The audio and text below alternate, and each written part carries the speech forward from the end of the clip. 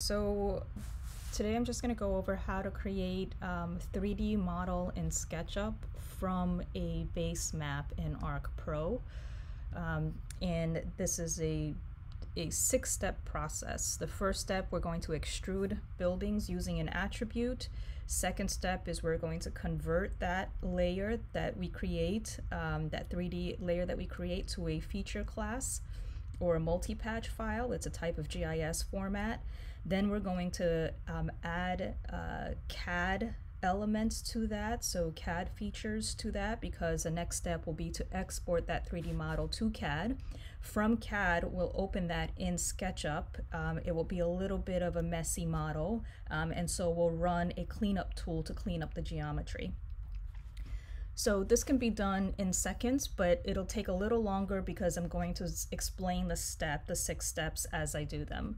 So this is a base map in ArcPro. I used a selection, just literally manually selected some buildings in a neighborhood in West Philadelphia to create 3D models out of.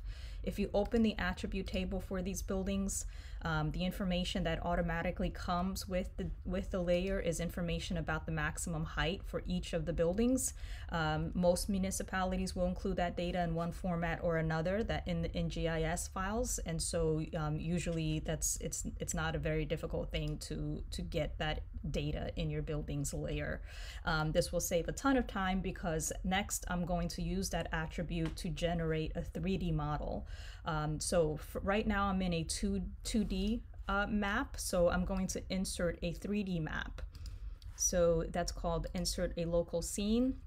It may take a minute or two to kind of load the terrain layers. I'm just going to turn terrain and the imagery layers off just to make things go a little bit faster for this video.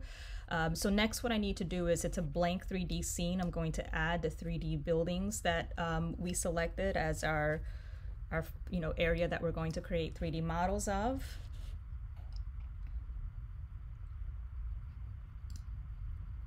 Great.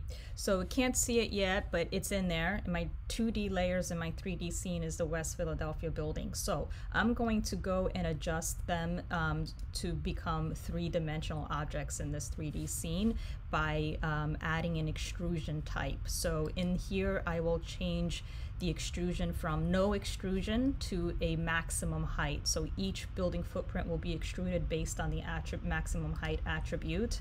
So that's the type of the extrusion. And now what I have to actually select the attribute itself, so the column in a table that has that data about the height. Once I select that, I will have a 3D scene.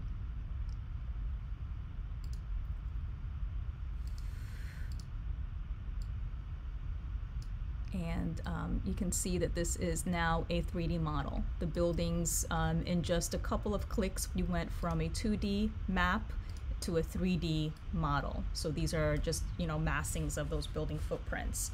So now what I want to do is I want to run a layer 3D to feature. So this becomes an actual 3D layer.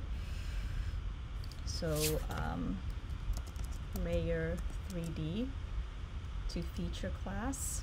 And I'm going to use my West Philadelphia buildings. We'll just call this 3D, just simplify the name a little bit.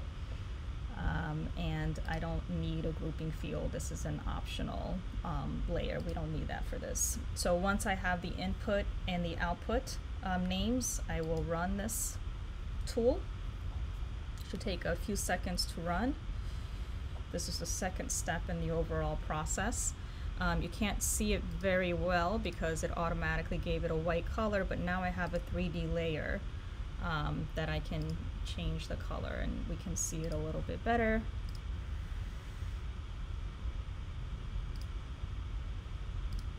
So this is my new 3D layer. So it's a 3D layer in a GIS format, and we want to eventually get this in CAD. So the next step is to prepare this layer for CAD.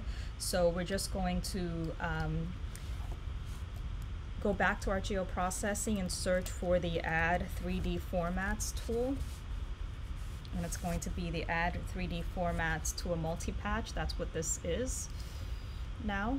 Multi-patch is just a name for a GIS file that goes from 2D to 3D.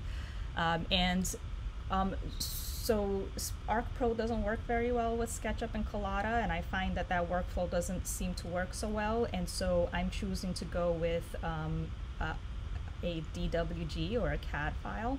So we're going to go to Autodesk. We can use these other, we can play around with these other formats as well, but I found that the DWG format works well.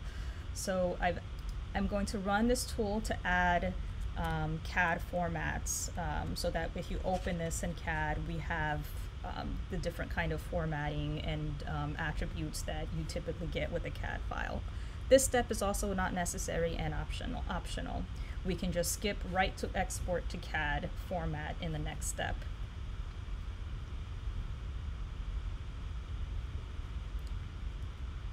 For our exercise, we really just want to have a SketchUp model, so we really don't technically need this step, but at least now this CAD file has all of the CAD elements added to it, and it only takes us a few seconds to do, as you just saw.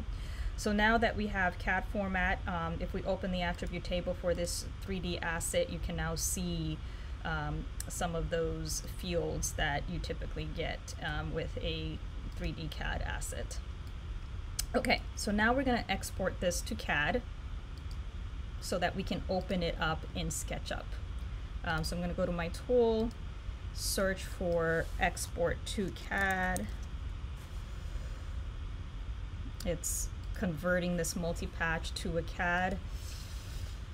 So I input my 3D buildings. Doesn't really matter which one you're using. It depends on what CAD. For this instance, I'm just going to keep the default because, again, I'm not using CAD. This is just part of my process to get it into SketchUp. Okay, and this is just telling me where the location of this file will be, the output. Okay, so now I know where it is. And you can also append it to an existing CAD file if you wanted to. I don't want to.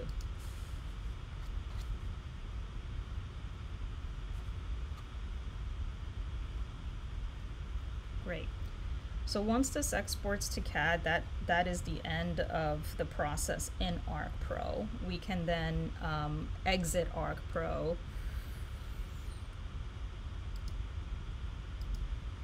and start working in CAD.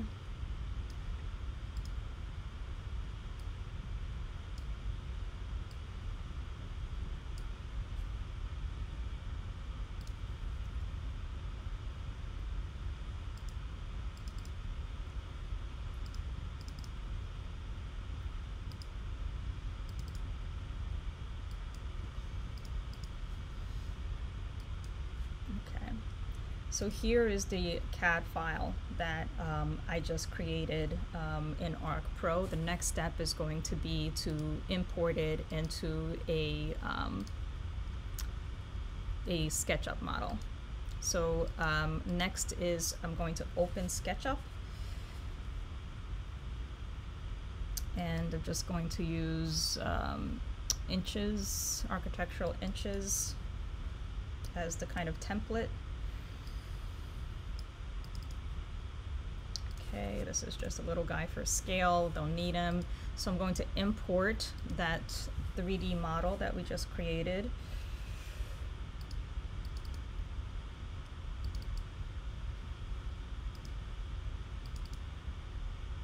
Okay. This may take a little while, but once it is in here, you will see that you know, the two programs are speaking different languages, and so when SketchUp received this CAD file that was converted over from a multi-patch file, you get a lot of what is called referred to as triangulation. So as you can see, you know, the buildings are not really clean buildings. They're very triangulated. So that's the challenge that you have when you're going from so many different formats. But there's a really cool extension called Cleanup 3 that you can download for SketchUp. Cleanup 3, what you would do is think you need to select the model first, so let's just go ahead and do that. You select the maskings that came out of ArcPro, go to your extension, use the Cleanup 3, merge faces. It may take a minute or two to run, but once it does run, you'll see that your buildings are no longer triangulated. You have clean 3D massings. And as you can see, this is a 6-step process that really can take seconds without explaining each step.